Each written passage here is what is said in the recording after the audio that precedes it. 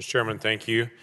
I have two amendments. Mr. Chairman, are you okay if I go ahead and just give both of them to you? Please. I would just do a quick statement here.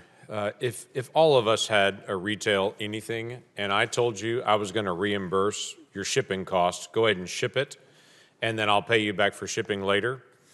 And then 2 months later, after you shipped it, I actually reimbursed you half of the cost of shipping and said I've changed my mind. How would you respond to that? The exact same way independent pharmacies do to DIR fees. Right. That's the exact same thing. They're told one price, then the rules change on them where PBMs reach in and say, no, we've changed the rules on how we're going to reimburse you, and they actually reimburse them less than they were paid at the counter for it.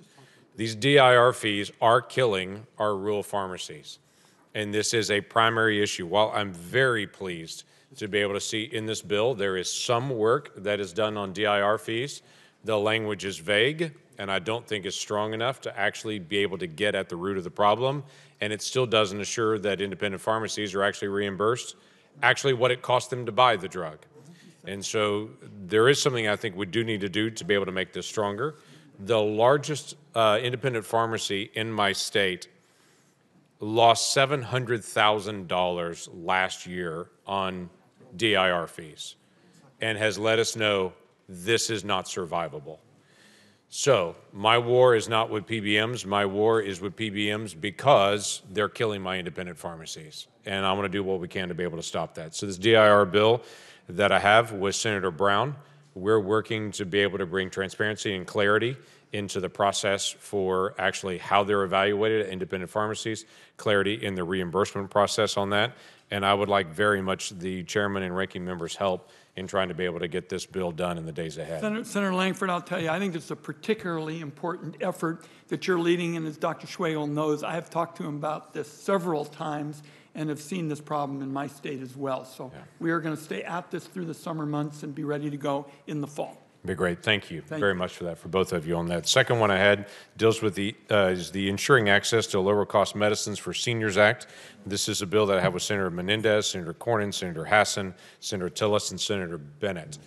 All of us are working together to be able to solve this one key issue, and that is where drugs end up on the distribution list, what we know as tiering, but what most folks would know as the branded tier or the generic tier on this.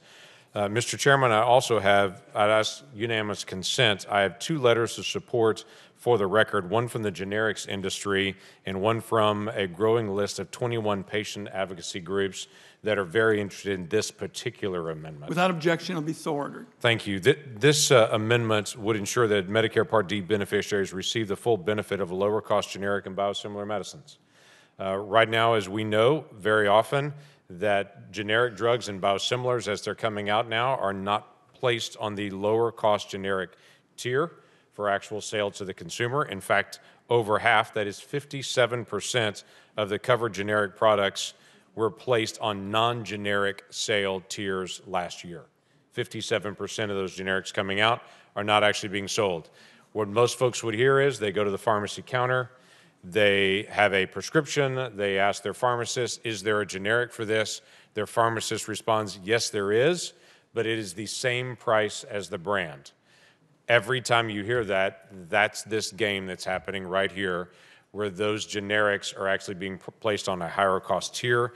This is something that we need to be able to resolve, not only for the federal government and what we're paying, but what consumers are paying as well, when lower cost generics are being placed on higher cost tiers to actually sell to the consumer. A recent Marin Company study estimated that beneficiaries could save between $1 and $3 billion by making this change.